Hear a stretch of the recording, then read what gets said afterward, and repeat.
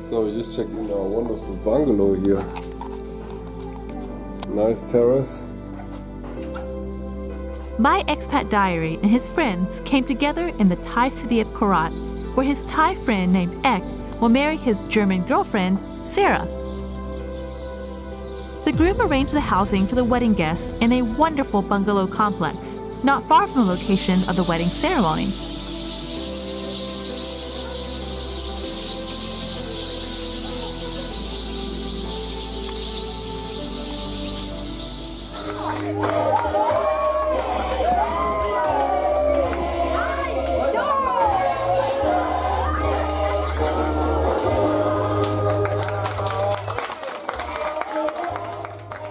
There was still a birthday party the night before the wedding, and during the day, the group went to a clothing store for wedding garments where the bridesmaids and groomsmen rented traditional Thai wedding outfits, which you could see at the beginning of the video.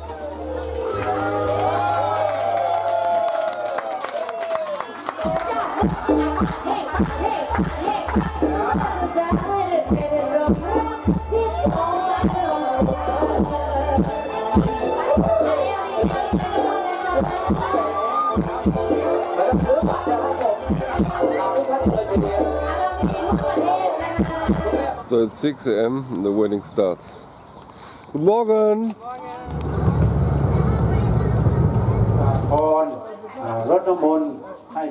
Finally, the day of the wedding had come. The wedding guests were picked up with a minivan and brought to the place where the ceremony will be held, which is the same location as yesterday's party.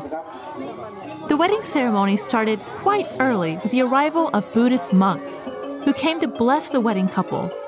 It was incredibly interesting to observe the traditional rituals and customs, which were totally different from a Western-style wedding.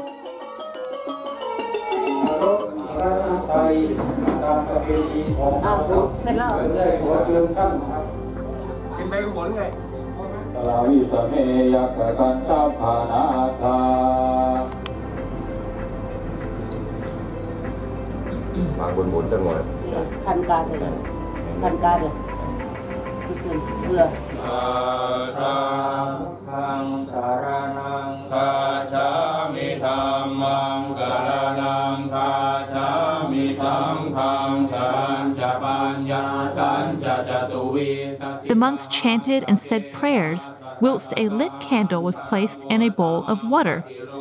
This lustral water was then used later to bless the couple.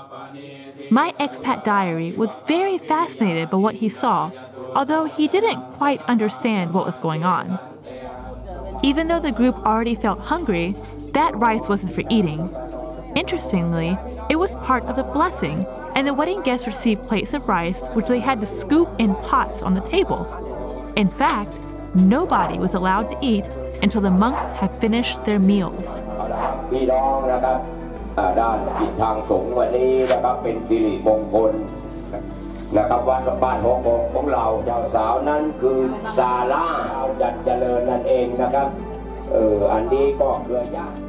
Apparently, the holy water was not only used to bless the wedding couple, but also some Thai guests were eager to receive a blessing.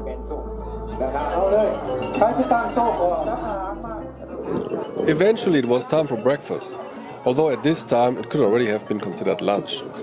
Mainly traditional Thai food was served, of which most meals were so spicy that I couldn't eat them. After everyone had eaten, the entire village came to join the celebrations. It was absolutely crazy. The whole village came to crash the wedding, and everybody danced, drank and partied while following a pickup truck playing loud Thai music. And people were also holding some kind of giant leaves. I really love those strange Thai traditions. So do you always drink the strong whiskey in the morning when you have wedding? Every time on a wedding you drink a lot of... Well, how can you party all day when you drink so much?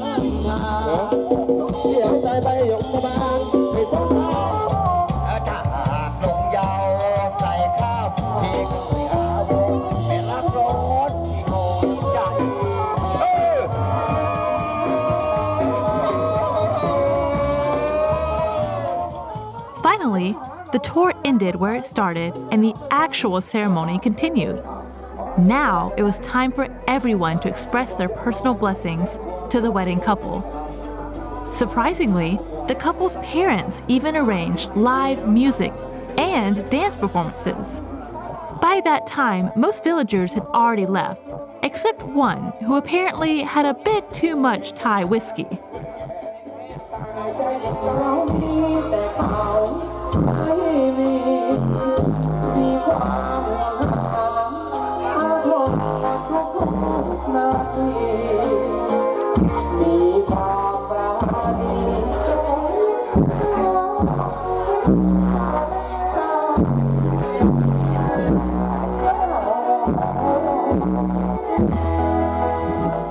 Close to the end of the ceremony, dinner was served while the performance continued in the meantime. Most dishes wouldn't be served at a Western wedding, such as dead ants. So that's already it from the wedding. We had a lot of fun, but unfortunately the wedding couple already got divorced a year later. It's good with Thai breakfast. Here's all chili. Now we're in the bus to Bangkok, and the Thai music is so noisy. Yeah, the wedding is over, and we're going back. So how was the wedding? Do you like it?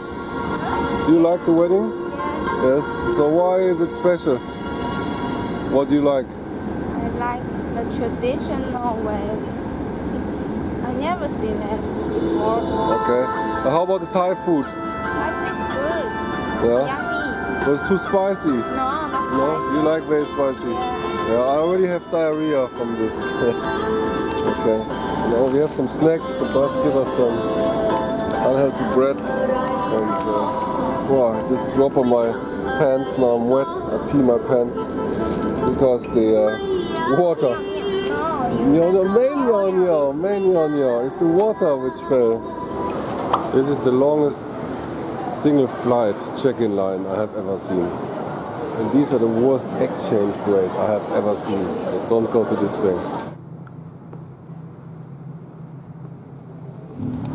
So by the way, I'm back in Bangkok, and finally I go alone again after traveling 2 weeks with Annette. It was a nice time, although we had so many problems with the hotel and the luggage was stolen. Yeah, anyway, it was a good time. But I'm also happy to travel alone because I have more freedom. I can do whatever I want. We are here at Suvarnabhumi airport. I don't know how to pronounce it. And had a wonderful time going to the wedding in Korat. And yeah, it's already my 5th time to Thailand. But I always like it because it's cheap and nice and clean and warm. And I really like the airport. It's so big. And now it's going to Bangladesh. Check where my flight is. So excited. Thank you for watching. If you enjoyed the video, please subscribe to My Expat Diary. Please leave a comment and support this channel.